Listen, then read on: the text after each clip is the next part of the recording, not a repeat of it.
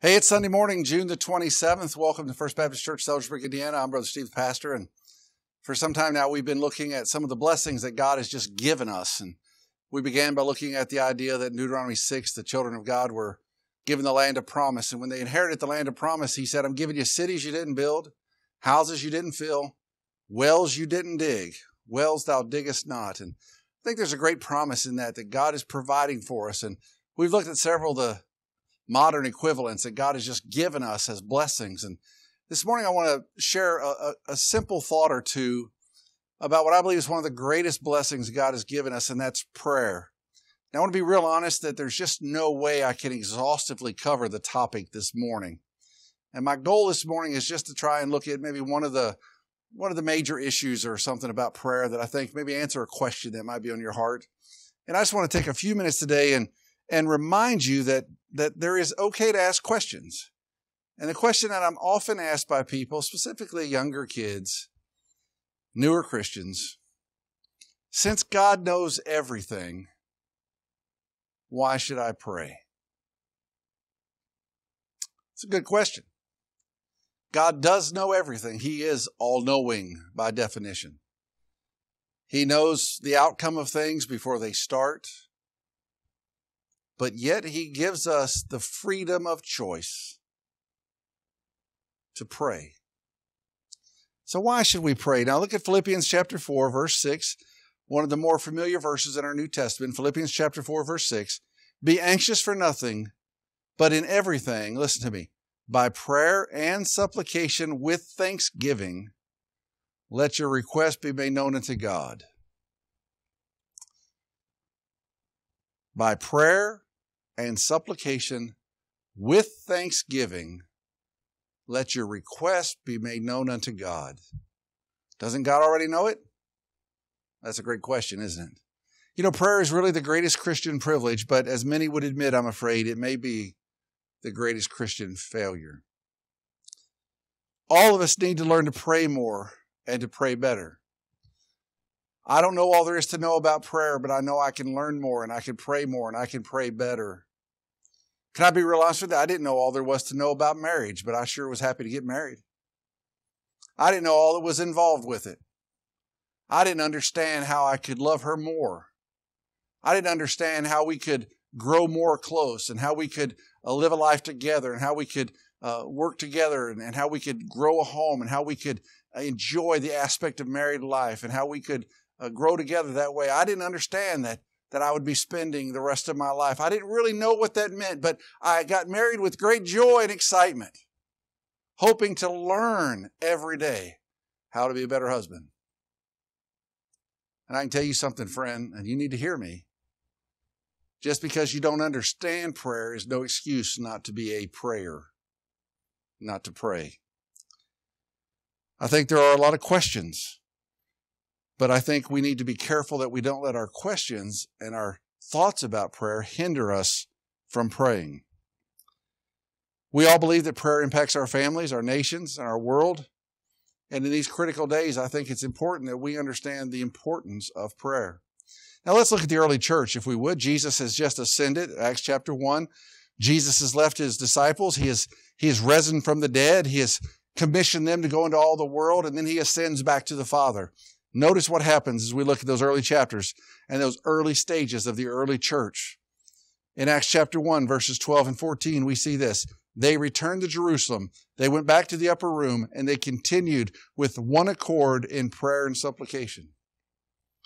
You know, even a casual reading of the book of Acts would confirm to us that totally and with all their being, the early church, the early apostles, the early disciples, they depended on prayer. They absolutely believed that prayer was not optional. They dared not make a move without surrendering it to prayer. They didn't make decisions without bathing in prayer. They sought God's guidance. They sought God's presence. They sought God's answers through prayer. We see that continues in Acts chapter 2, one of the more familiar verses, verse 42. They continued steadfastly in the apostles' doctrine and fellowship, in the breaking of bread, and in prayers. The early church understood the vitality of the apostles' doctrine. And listen, doctrine is extremely important. We are a people who have a confession. We believe the Word of God teaches us how we can find everlasting life through the one and only means of salvation, the Lord Jesus. We love fellowship. We love the breaking of bread. We're looking forward to this fall when we can start having meals more and we can start doing things more, Bible school picnics and stuff. We love that. But they continued also, the Bible says, in prayer. May we be found to do that. Acts chapter 3, Peter and John go up together at the temple when? At the hour of prayer. Now you can say, well, that was a Jewish tradition, but they made it theirs. They made the priority of prayer. Sometimes we have prayer meetings and there's very little prayer. You ever tell somebody you'll pray for them and totally forget about it?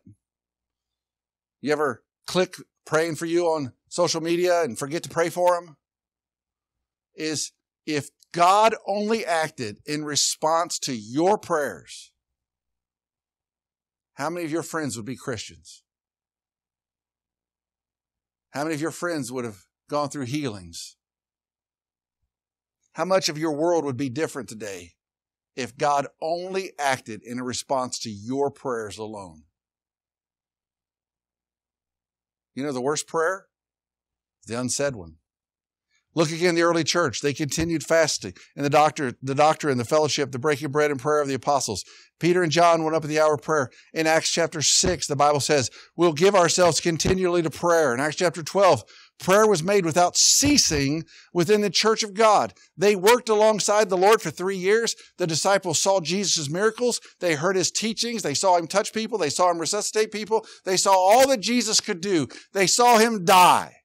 They saw him resurrected. They saw him ascend. And the most important thing they did following that was pray. That's amazing, isn't it? They saw Jesus. They worked with him. They loved him. They touched him. They heard him. And when he ascended back to the Father, they made prayer a priority, as you and I should.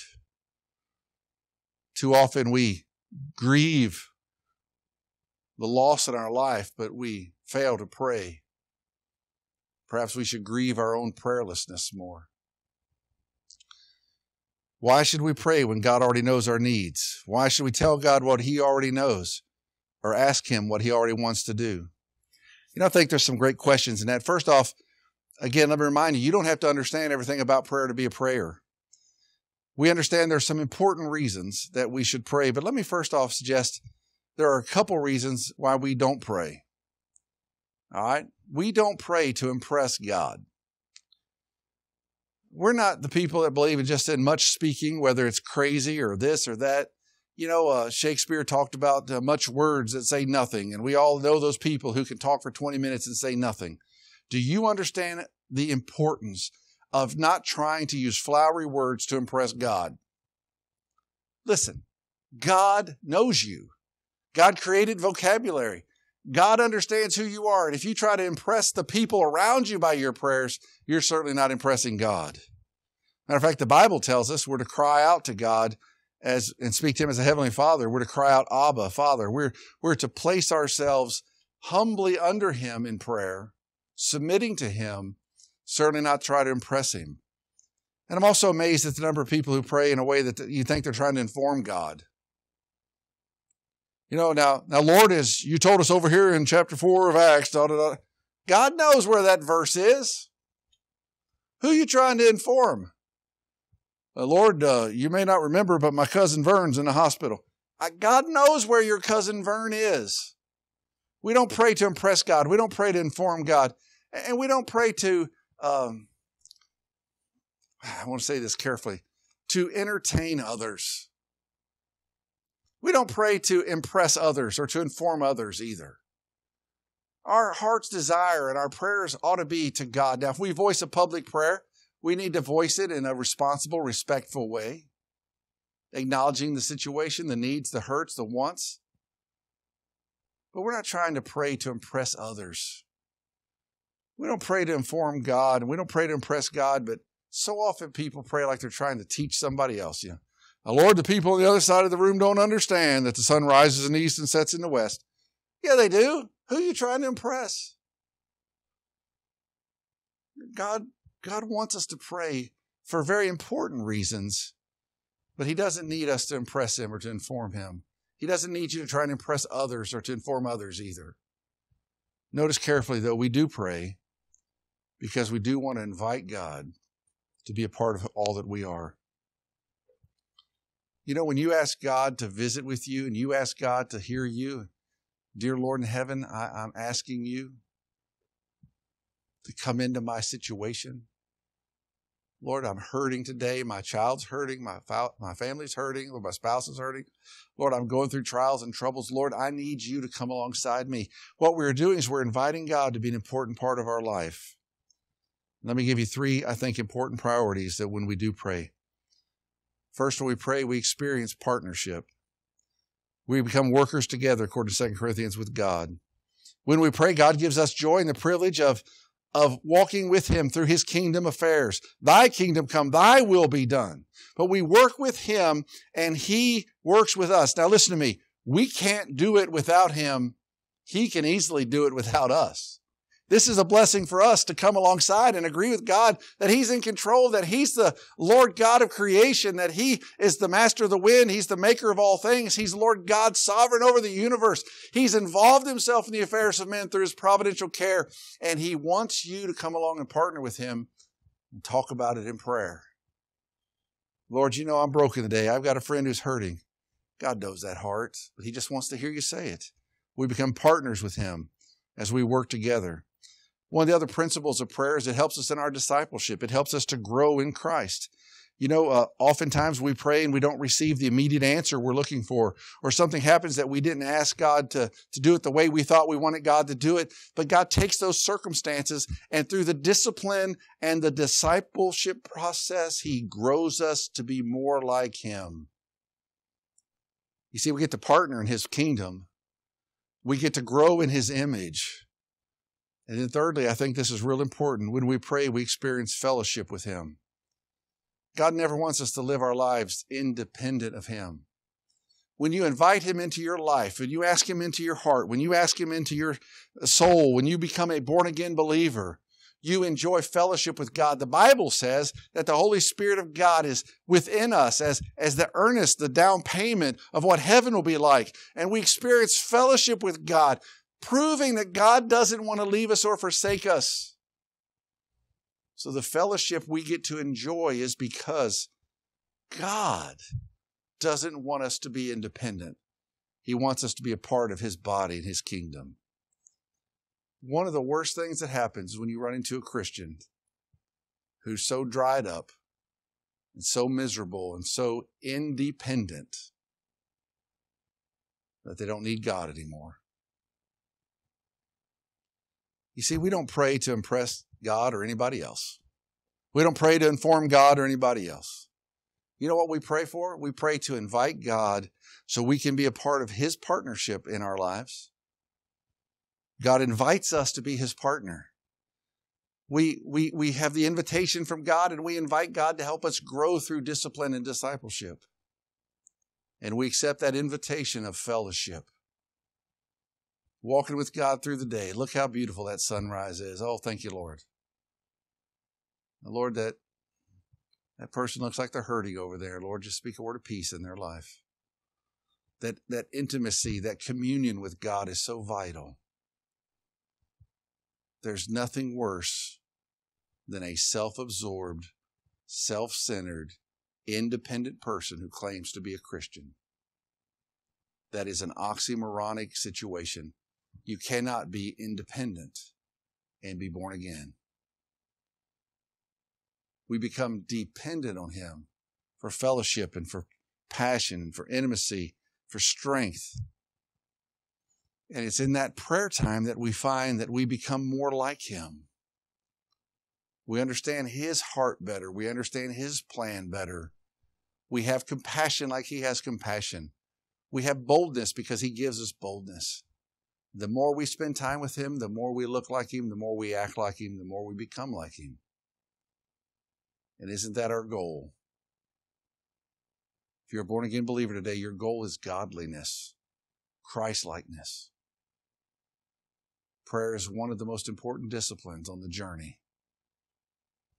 Let me ask you today, when was the last time you spent more than 5 minutes in prayer? Hopefully you're praying without ceasing, and I understand that principle, but there are times of intentional prayer that we need to have. I have used for many years the word pray as an outline for prayer. Praise, repentance, anybody, anything, and then finally yourself.